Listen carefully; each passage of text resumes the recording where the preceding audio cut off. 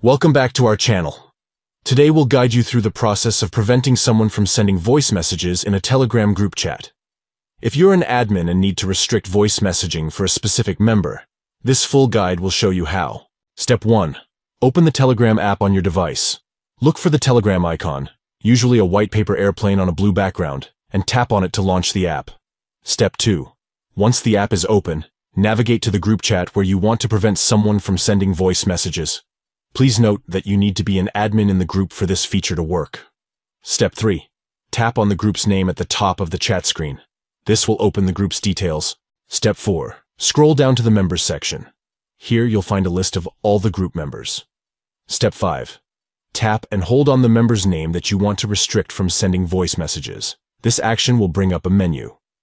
Step 6. From the menu options, tap on User's Permissions. This will open the permission settings for that member. Step 7. Tap on the arrow next to Media to expand the media permissions. Step 8. Look for the option labeled Send Voice Messages and disable it by toggling the switch.